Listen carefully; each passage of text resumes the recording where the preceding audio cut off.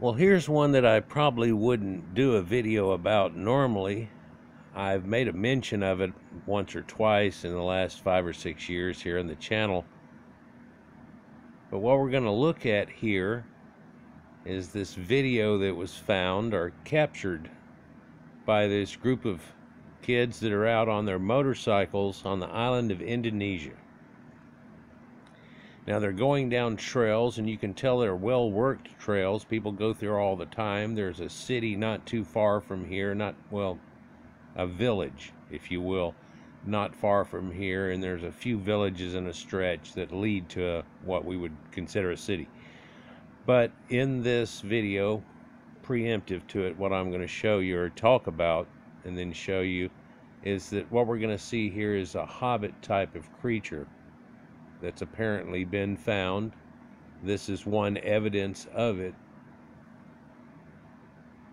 And so it's something that, well, you know, like a land of the lost, we sometimes dream of this place or a secluded island or a Shangri-La type of area that was trapped, where you might find something that still exists, dinosaurs from the dinosaur age, or something that, you know, had that land of the lost effect. It was the romantic idea of naturalists and those great Caucasian scientists that brought us a lot of this,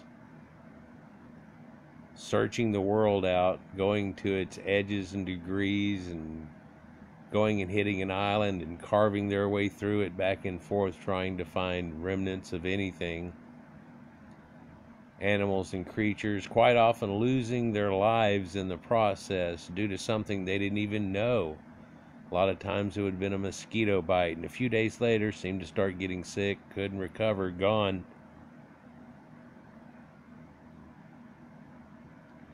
But in that process and the romantic search for it, we always had that idea of, well, you can find it in the King Kong, the movie, in the original concept, where there was this island like a land of the lost, and giant creatures still on it, where there would have been a giant snake or this, that, and the other.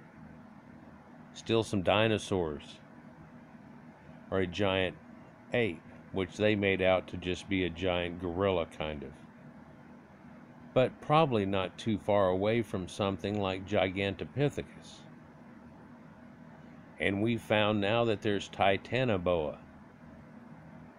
And so if we were to take some of the creatures that used to exist at one time, we could actually make something that you would go, well, that's kind of like it.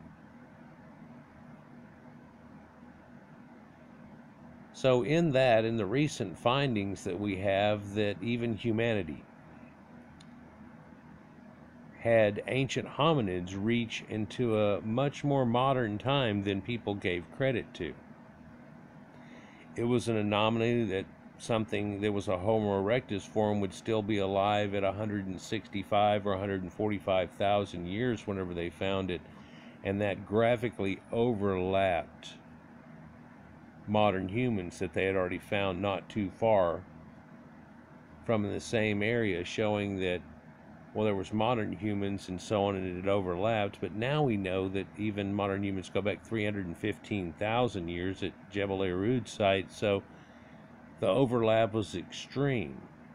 But just recently they've decided to go back through the dating and things like that on these skulls and just see what they had and how they could make connections. And what suddenly started coming out are papers. They're revealing that a Homo erectus form was living on all the way until the Younger Dryas at the end of the last ice age. And then there were changes, and somehow some of these forms lived all the way until like 4400 BC in sub-Saharan Africa. But other places we found similar showings, of which Australian Aborigines and their variations. Recently we talked about how there's that Flores Hobbit that used to live, and this might actually be one form of it. But strangely, whenever they show the recreations of the Flores Hobbit, they almost want to, well, do that thing they do where they try to mix a monkey and a man together, especially in facial form, nasal structure, and so on.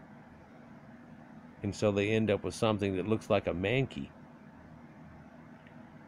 But it's only about 3 foot tall. But it's also kind of hairy. And what we're fixing to look at right here actually isn't hairy at all. In fact, it seems to be naked, carrying a stick with it and so on. And what you'll see in this, so I don't have to cut it apart like I always do, but I will stop at certain points, is the first blue rider that's in the front of this. Whenever he encounters this, he ditches his bike, and by pulling in on his front brakes, trying to stop himself, and of course in this wet environment here, going down this trail, it washes out his front tire, and he just ditches it right in front of this creature, and it runs off. It gets too bright at one point, you can hardly see, and then you can see it run up and take the corner, and then one of the cycle riders goes after it. Let's get into this, and we'll talk more on it in a moment. This is again in the island Indonesia. Youngsters on some pretty cool dirt bikes hooked up with GoPros. So here they are, and there's the blue rider, and all of a sudden he ditches it, and you can see this creature right there running off. And he freaks out as he looks back and forth to make sure that guy's all right, but he goes after it on his motorcycle. You can see it turning the corner up there, and there's a good picture of it right there. He's got a stick in his hand, and it's naked, and his body is really about the color of dirt, matching in quite well. It doesn't look, it's hard to get a view of this. I've got it on the best resolution that can be pulled out, and I'm giving it to you in like 4K off of that, but there's no reason to be. I think the best it is pulling up is 400.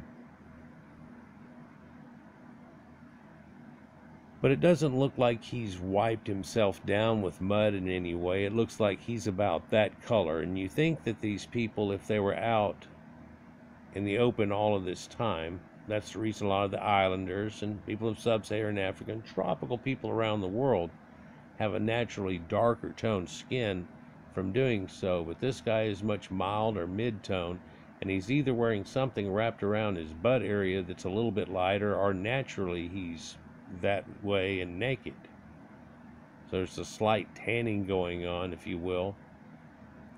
His shorter somewhat hair, and in this point right here we're looking at, it actually looks to be lightish hair with some darkening into it, and something that we would think of as brown to blonde, which is strange. And what he does right when he hears this motorcycle come around right behind him here going, it's sounding like a chainsaw. I mean, you've got to. So what happens in this guy here? We got Finger of God. He takes and just ditches it right off into the brush, and because he's shorter than the brush, poof, he's just gone. And the cycle rider gets up and preens and tries to look over, but that's about it. It's one view of it. So here, looking at this rest of it, and there's a few different views. Three of these guys had GoPros on, so here it is again, coming around the corner, and boom, he just ditches it in the side. If y'all can catch that there he is. He looks like he's going to run, and he goes to the other side. Now, right whenever Blue Rider ditched it, and the others came up, so this was third rider watching the first two from the first and original footage. Here's a picture of him, and you can see he has a stick. You can tell that his butt area is lighter. To me, it looks like he does have hair, but it's all pulled back, perhaps in a knot behind his head, because you can see this little tong sticking off of it.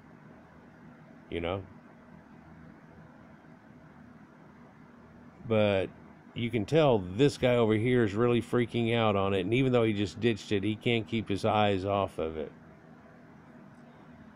Now, there's conjecture and hearsay that goes along with this, but this guy,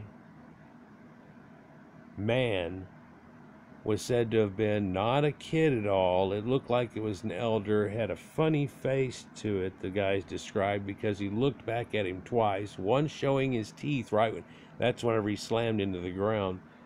And there were some footprints that they saw right there.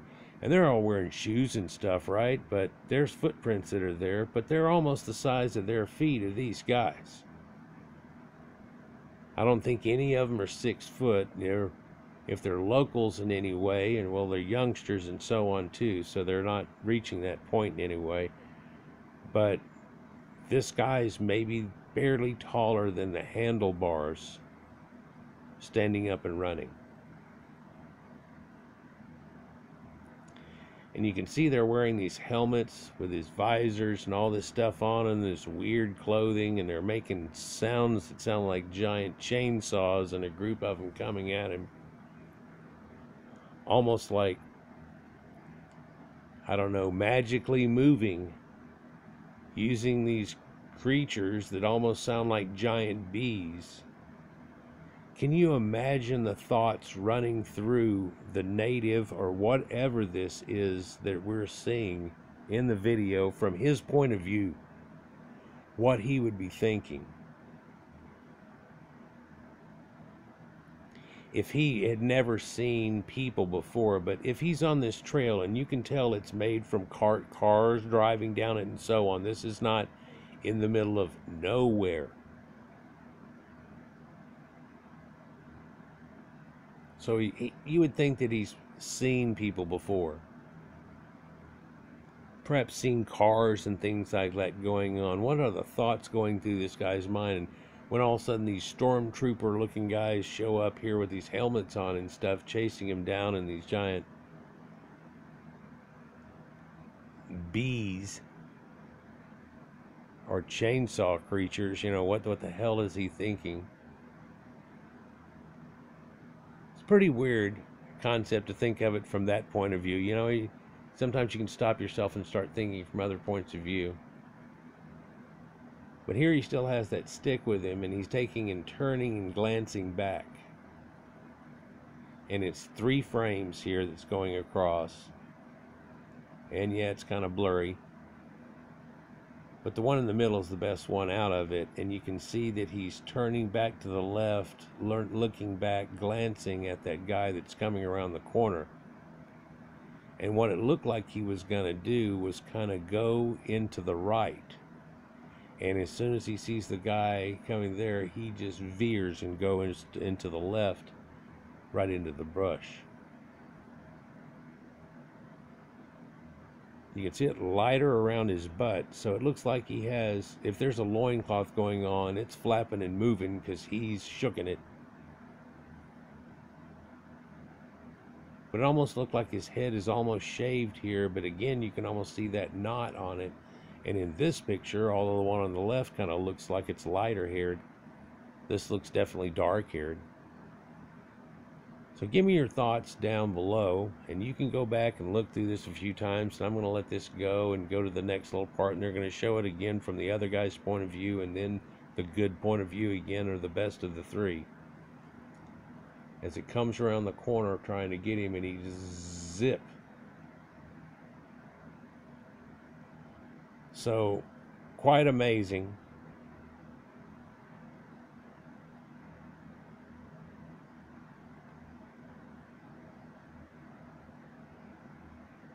And so there was this idea that they might have found this lost tribesman idea. Because they have this idea of this tribe that used to live there. Or there's stories of this tribe that used to live there. They're little people, right? And these little people live in the forest, and you never get to see them. You might get glimpses of them. You're not supposed to mess with them. It's bad juju if you do, kind of deal. almost like a leprechaun or things like that kind of concept here. When he comes around the corner here, that's right whenever he's ditching it off into the, and you can see again, it's real light around his butt area there, and also you can kind of make out the stick that's going on, but he just foop, and he's into the woods there, or into the brush. The other guy's point of view again here, or a reverse view on it, and that's right whenever he's diving off into the brush. You can see the stick kind of trailing behind it. One guy tried to do some enhancement on it, and he says that it's got a tail. And I don't think that that's true at all, because when you watch it in fullness, you don't ever see anything that looks like a tail. But if you were to catch it frame by frame, you might be able to find something that you would believe that looked like that. But it's hard to believe, too, that there's this 3-foot tall hominid still existing. And normally I don't go down roads like this, especially on the channel. I don't want to be this speculation concept. But whenever we look at what we found in the last year and a half, in correlations and connections that we made, it makes for the possibility that there is someone like this that still exists. The problem that I've always had with it for a long time is that once I figured out that they had the volcanic events there in Krakatoa, again, this is Sumatra, so it's right next to Bali and Jakarta and so on, and Krakatoa and the east of Eden, there it is. And whenever that happened, it wiped out just about anything that could have happened in that area. And there's been archaeology done on that endeavor somewhat to realize, well, what was there before? Was there anything there before that's different than anything else? And it was gone at that point. But in realizing the devastation that it created, it'd be hard to believe that downwind or close at all in any islands, there could have been a people like this to subsist. Right? Always thought so.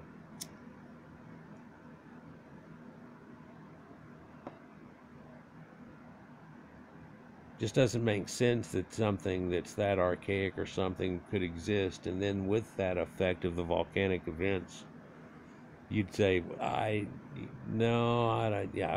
you wouldn't give it much. But at the same time, here we'll go from the first of it again.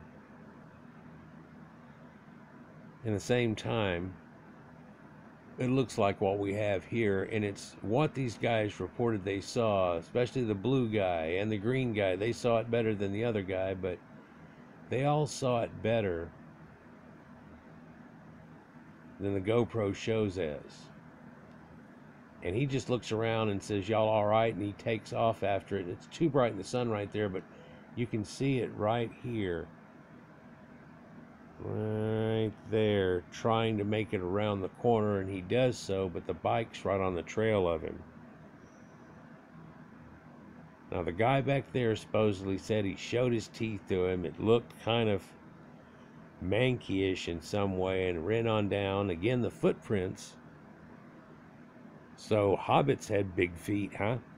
The footprints were not looking like they were just tiny or anything, but they were smaller than theirs, but not by much, whereas it is much smaller, about the size of maybe a 5-year-old kid.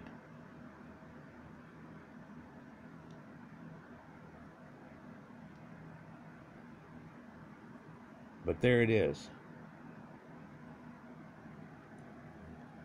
So again, normally I wouldn't do one on this, but I just got to thinking. I saw a series of videos, and it got me to thinking certain things. You know how that works on people too. But it got me to thinking, because we know that there was Homo erectus forms living until a modern time. In fact, some people are hybrids of that, still showing in their genetics some form of ghost hominid, Australoids, islanders, and so on. And we're in that islander area. Could we be looking at something like that? Again, we go back to the land of the lost and this idea that there might be a Gigantopithecus living on an island like that. But if we understand through archaeological terms, there's something known as insular dwarfism.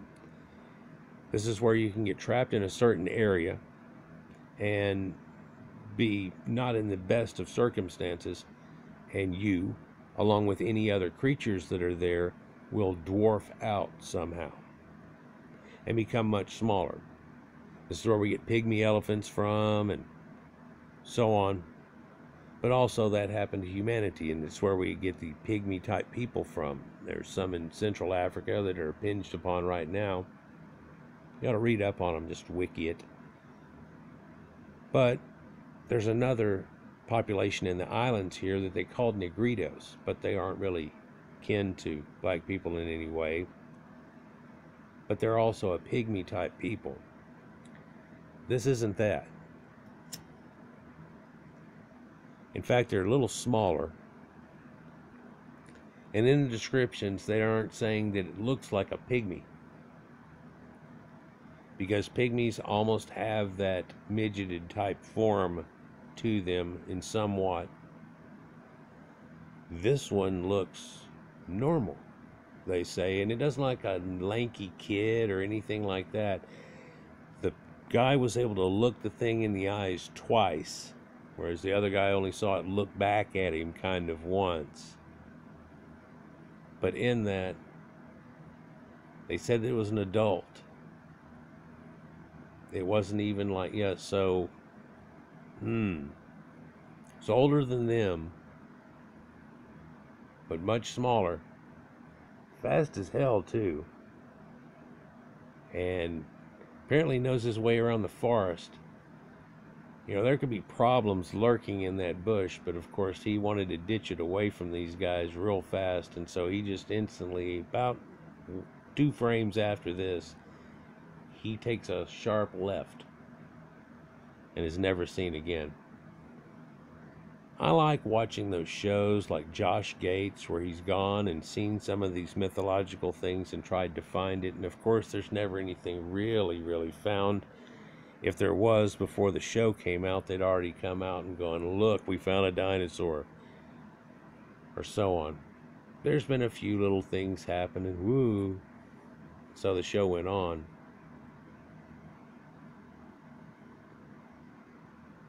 This is showing something that might relate to the idea that there is another hominid type pygmy that's still existing in Sumatra and in the islands here.